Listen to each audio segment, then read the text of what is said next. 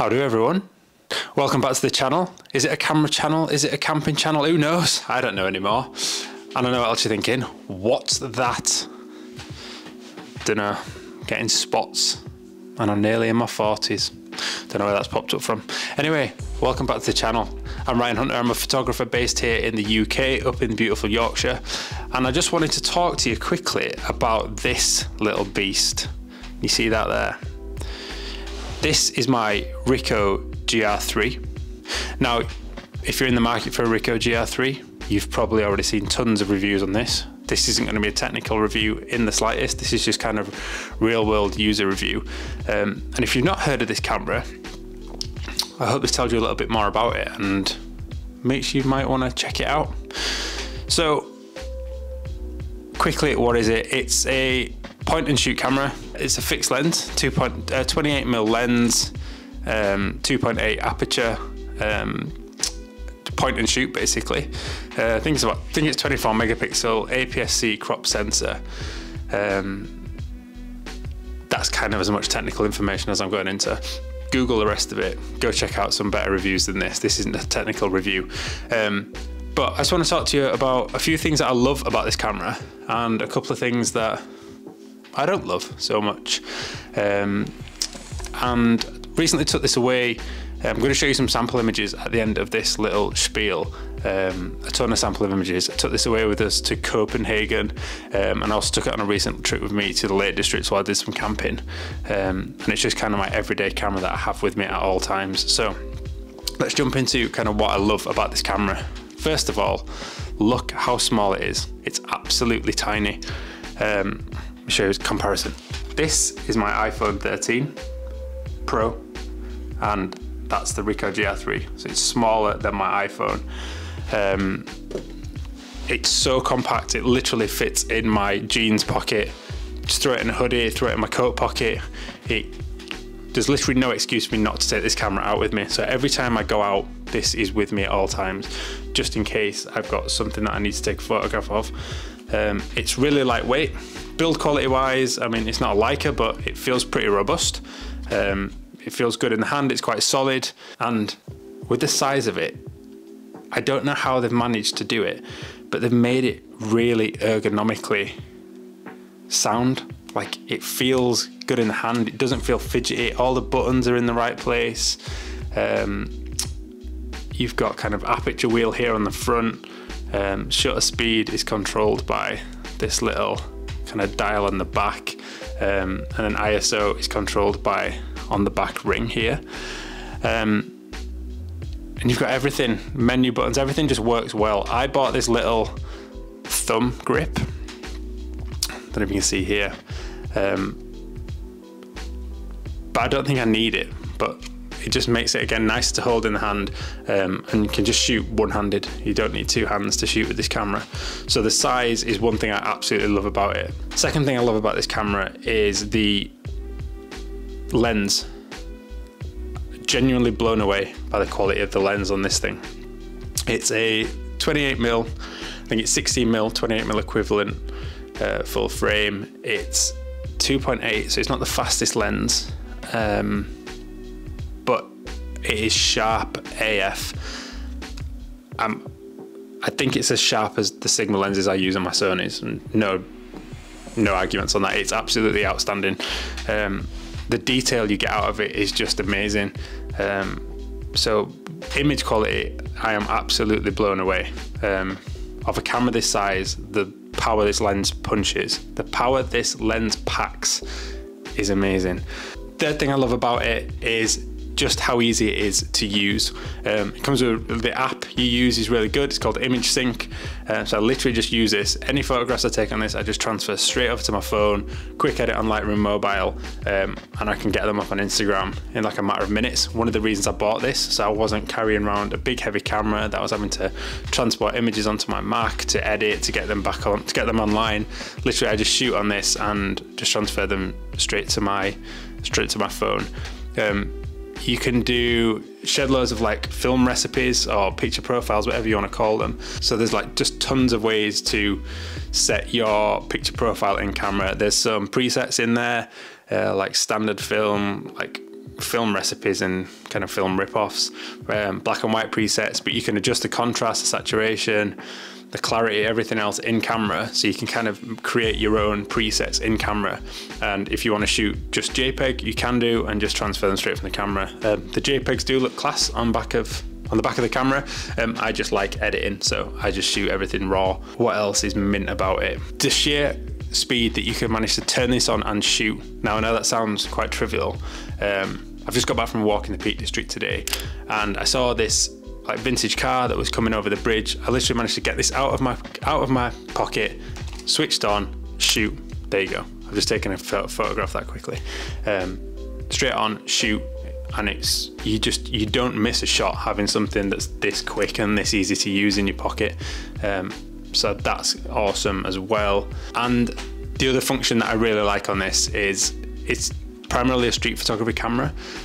So if you're kind of familiar with zone focusing, so rather than having autofocus, obviously you can set a zone focus. So you could set your focus to, set your aperture to what you need it to be, set your focus distance at, I don't know, 1.5 meters to 2 meters, and then you know that everything from 2 meters is going to be perfectly in focus, and depending on what aperture you're shooting at, it may be everything from 2 meters to infinity is in focus, or everything from 2 meters to 6 meters is in focus.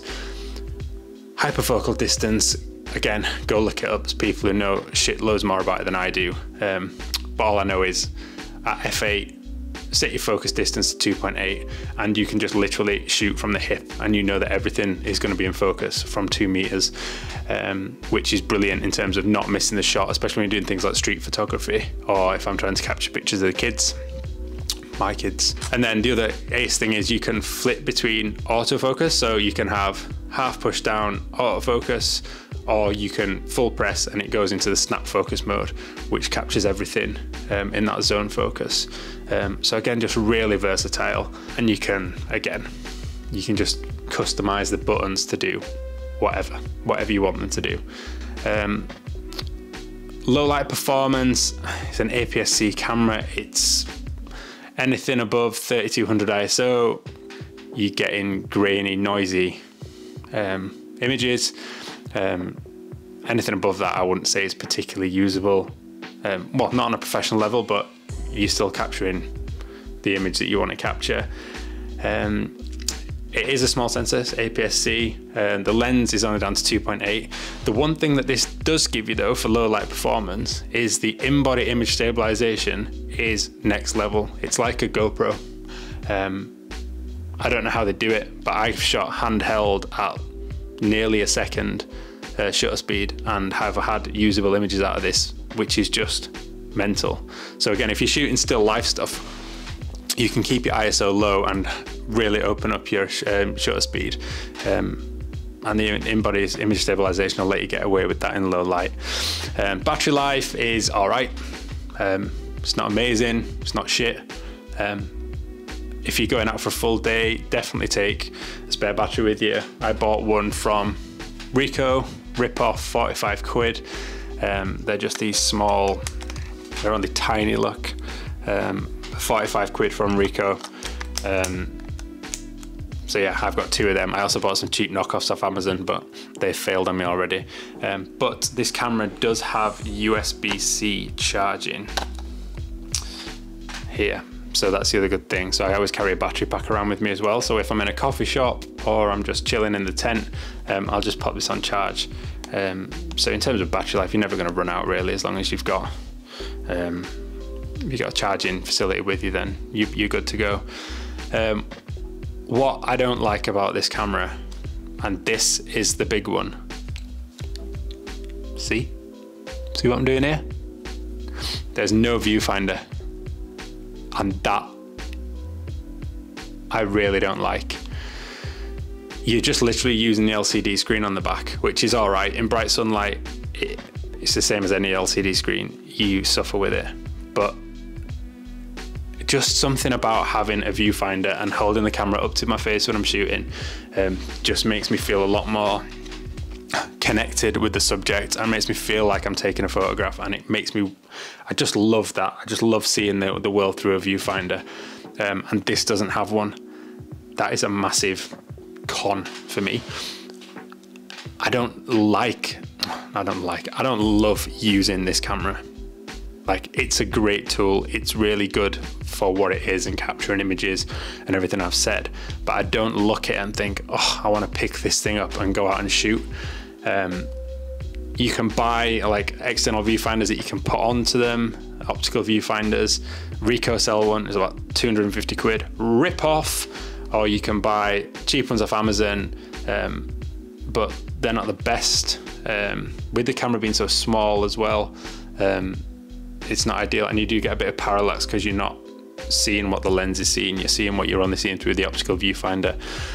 That is a massive con for me. Another con, which is, I mean, it's only a con if you buy it for this specific reason. The video quality is absolutely garbage. Nonsense. I don't know why they've put it on. Literally no point having video on this camera. You may as well use an old Nokia. So if you want to buy it for video, don't. It's shit. Some people moan that the back wheel is too sensitive and they change their ISO and their settings. I've not noticed that at all while I've been using this camera. And that's pretty much it from cons point of view. I mean, it is what it is. It's a point and shoot.